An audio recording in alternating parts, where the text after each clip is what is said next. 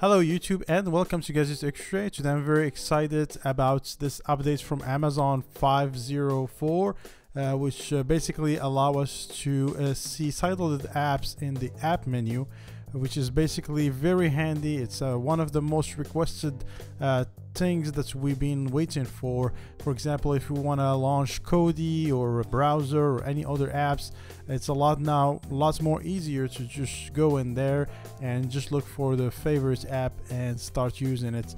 And basically when you exit the app, you can go back and look for your next app that you want to use, which is very handy. Before we used to sideload Firestarter, as you can tell, and this method now we can go to YouTube, for example, and look for our favorite subscription, which a lot of times makes the whole experience much fluent and much awesomer. And this is very exciting that each time we're getting the feeling that we don't need to root our devices anymore.